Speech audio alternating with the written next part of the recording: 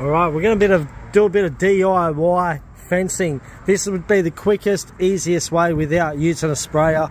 But yeah, first coat, any bare surface you really need to get into the green, and that's with a brush or roller. So I'll just show you this section here.